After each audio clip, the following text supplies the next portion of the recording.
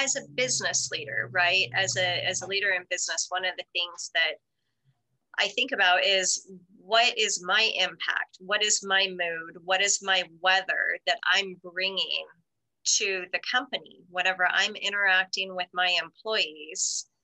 Because I do have tremendous power to make life miserable or joyous in business, right? And so if I get up and I'm intentional in the morning, I can choose to, I can just get out of bed and not choose an intention.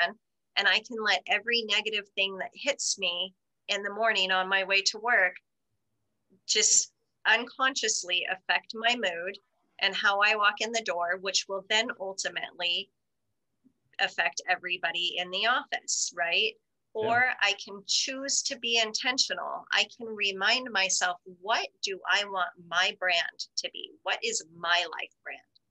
And I can wake up and I can focus on that in the morning. And whenever I get into the office, it doesn't matter if someone cut me off on the freeway on the way here. And so whenever I show up, I choose to be a tool of joy, not misery.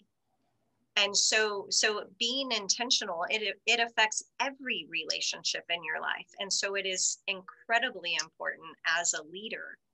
And if we are clear on what our life brand is, what our marca vita is, if we're clear on that and we focus on it daily, we are responding more frequently than we are reacting.